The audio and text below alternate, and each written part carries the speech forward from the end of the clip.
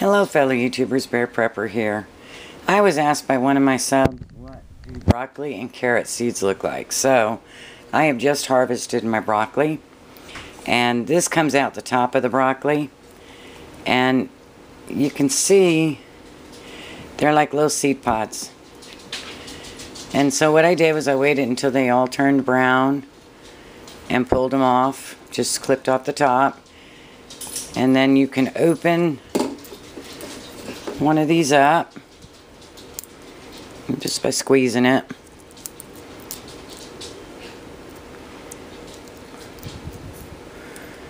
Well,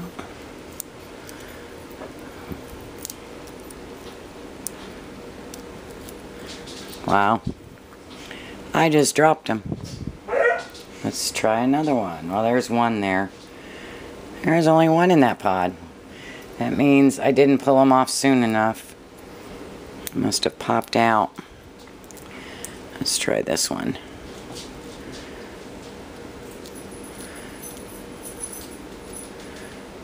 Wow. Don't tell me I lost them all. Broccoli didn't do so hot this year.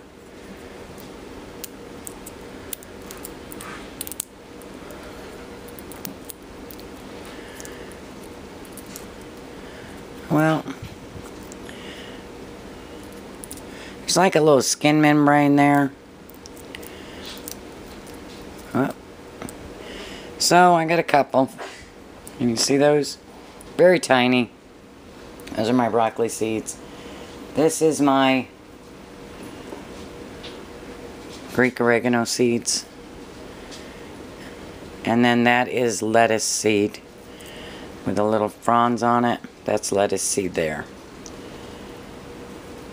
So let's go out and show you the carrots. So this is my carrots. They're 2 years old and they're blooming. Let's see if we can get a little closer here. You can see them. And these are just about ready. I'm so excited about that head.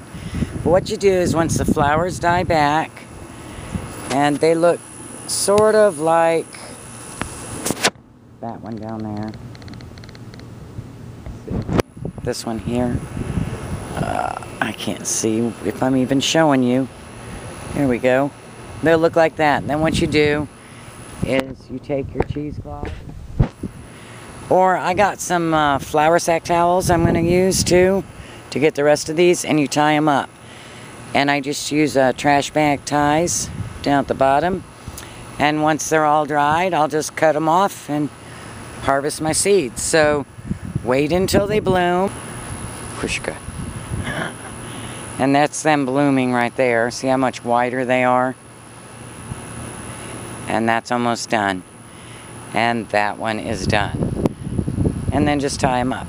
Once they've bloomed and your ants have stopped, or your bugs, then you want to go ahead and tie them up. But I've found it's not until it reaches that stage. I hope this helps. And I thank you for the question. Blessings.